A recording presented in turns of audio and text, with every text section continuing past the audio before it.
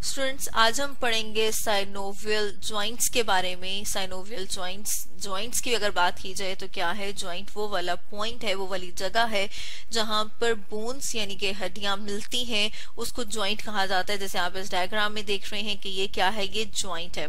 उसमें further synovial joint उन joints को कहा जाता है जिनमें कैविटी प्रेजेंट होती है और उस कैविटी में जो है वो साइनोवियल फ्लूइड प्रेजेंट है। तो ऐसे जॉइंट्स को साइनोवियल फ्लूइड कहा जाता है। और ये जो है ये इसमें हम कहते हैं कि फर्दर इनको सेपरेट करती है एक कैविटी। तो अगर हम इसको एक डायग्राम से यहाँ पर देख रहे हैं, इस डायग्राम में आप देख रहे हैं कि यहाँ पर ये 2 बोन्स हैं। पहली बात तो ये हमने की कि जहाँ पर बोन्स मिलती हैं वो जगह जॉइंट है। इसके अलावा जब हम देखते हैं कि इसमें साइनोवियल कैविटी प्रेजेंट है और उस कैविटी के अंदर एक फ्लूइड प्रेजेंट है जो कि साइनोवियल फ्लूइड है, तो फिर उन्हें साइनोवियल जॉइंट कहा जाता है। आप यहाँ पर देख रहे हैं कि मसल प्रेजेंट है, जैसे कि हम देखते हैं कि जो बोन्स है उनके साथ मसल्स, स्केलेटल मसल्स प्रेजेंट है और उन्हीं के कॉन्ट्रैक्शन की वजह से बोन्स जो है वो मूवमेंट शो करती हैं।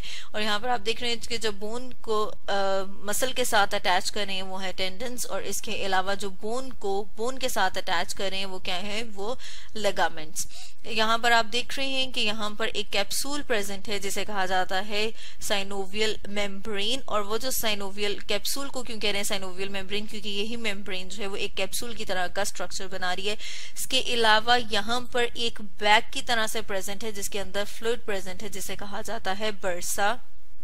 ये हेल्प करता है इसकी मूवमेंट में। और यहाँ पर एंड्स पर जो कार्टिलेज प्रेजेंट है उसे क्या कहते हैं, उसे कहते हैं आर्टिकुलर कार्टिलेज। साइनोवियल जॉइंट्स को फर्दर हम डिवाइड कर सकते हैं डिफरेंट टाइप्स में। तो जो सबसे पहली टाइप है उसे कहा जाता है हिंज जॉइंट।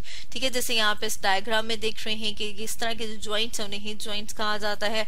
और इसके अलावा अगर हम देखें कि किस तरह की मूवमेंट शो करते हैं तो ये सिर्फ वन प्लेन में मूवमेंट शो कर रहे हैं। जैसे आप यहाँ पर देख रहे हैं इस तरह का जो जॉइंट है वो हिंज जॉइंट बना रहा है। ये होता कहाँ पर, ये हमारी एल्बो मतलब जो हमारी कोहनी है वहां पर है। और जैसे हमें पता है कि हम अपने बाजू को सिर्फ एक डायरेक्शन में मूव करा सकते हैं, मतलब ये के ऊपर, और फिर वो बिल्कुल सीधा हो जाएगा। उसको जैसा हम ऊपर मूव कराते हैं उसी तरह से हम उसको नीचे की तरफ नहीं लेके जा सकते।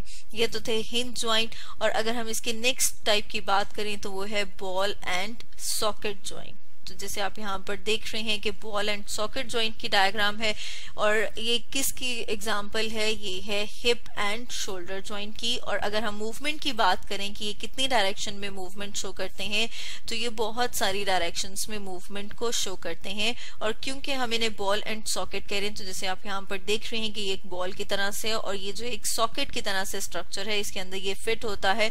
और फिर ये एरोस जो है वो शो कर रहे हैं कि ये बहुत सारी डायरेक्शंस में मूव कर सकते हैं, हरकत कर सकते हैं।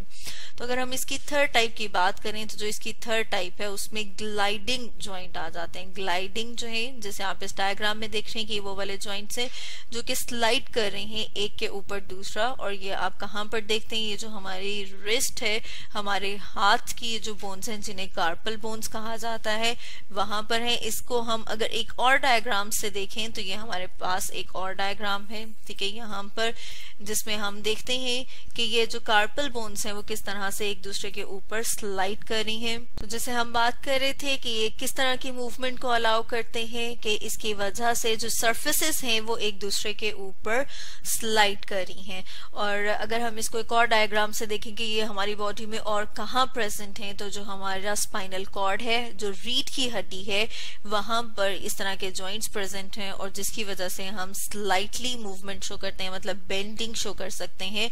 वो कौन से हैं, वो ग्लाइडिंग जॉइंट जो कि हमारी स्पाइनल कॉर्ड मतलब के रीढ़ की हड्डी में प्रेजेंट है।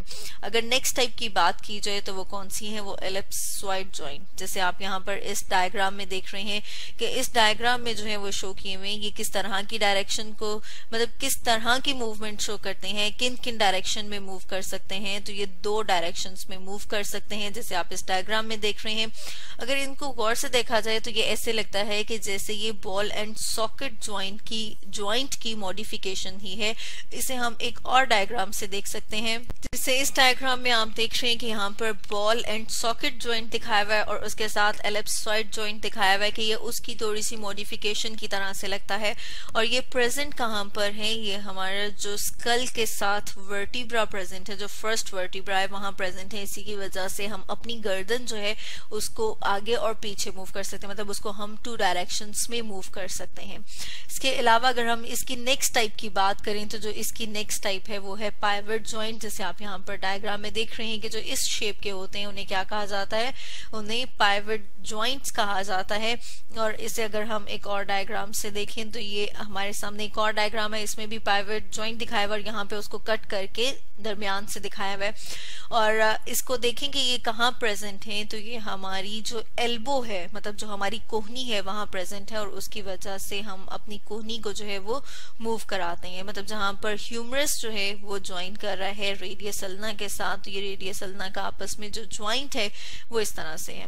इसके अलावा अगर हम नेक्स्ट टाइप की बात करें तो वो है सेडल ज्वाइंट्स। जो सेडल ज्वाइंट्स हैं वो किस तरह के होते हैं वो हम एक डायग्राम से देख लेते हैं। और ये प्रेजेंट कहाँ पर है, ये हमारे हैंड्स में, हमारे हाथों में है और इसकी वजह से जो हमारे थंब की मूवमेंट है वो होती है।